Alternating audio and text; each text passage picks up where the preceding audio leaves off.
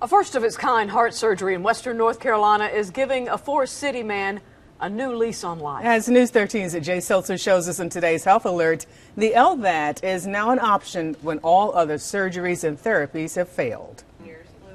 If you're doing an activity... I'm 68 now, and when I was 39, I had a heart attack.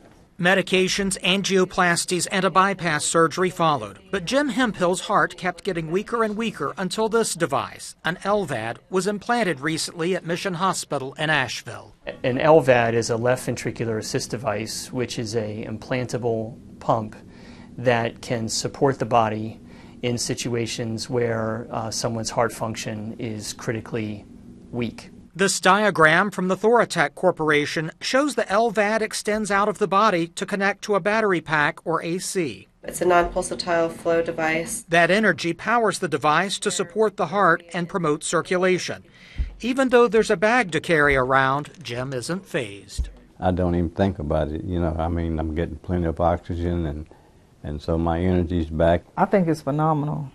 I really do, because anything that can add life is unusual. This can be someone's permanent therapy for late-stage heart failure. For Jim, because of his active lifestyle, the LVAD is a better option than a heart transplant, which can be difficult to obtain, potentially complicated by rejection, and sometimes life-limiting. In Asheville, Jay Seltzer, News 13.